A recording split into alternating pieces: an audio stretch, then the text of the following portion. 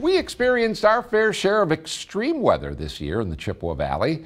And as 2019 draws to a close, meteorologist Jess Langlois is here to break down the top 5 weather events of the year. Jess?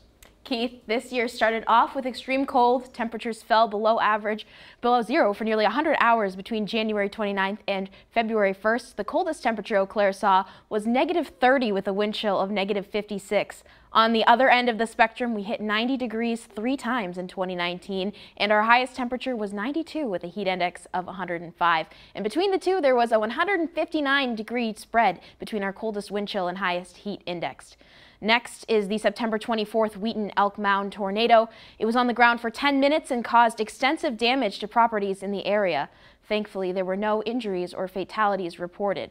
Now back to snow. The Eau Claire area saw a record-smashing 116.4 inches of snow this calendar year, beating the old record by nearly 20 inches. This year was also the 4th wettest on record.